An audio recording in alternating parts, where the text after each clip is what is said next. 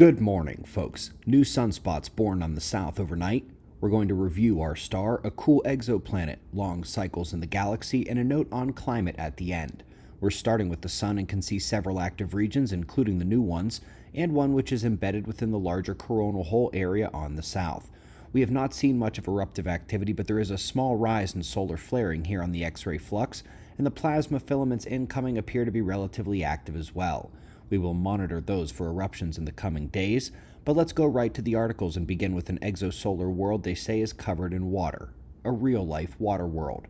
Several of the latest technological advances in satellite and telescopes are contributing to their finding more exoplanets and more interesting exoplanets at that.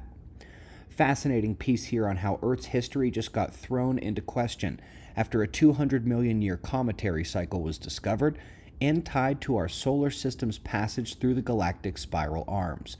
What's interesting is that in an online preprint that won't hit physical copy until October, they discovered the same periodicity in magnetic field activity. Every 200 million years, we go into a hyperactive magnetic field state with much more common reversals.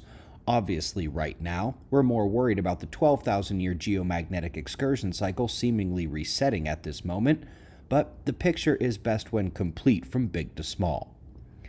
Last but not least, an agreement and a strong disagreement run with this one.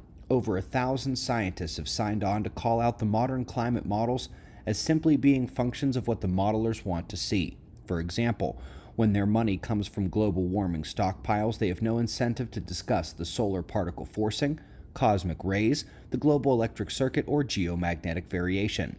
Within the document, they list every single signatory by country, and there are indeed quite a lot of them. But they're calling out the models as being flawed is about where my agreement with this document ends.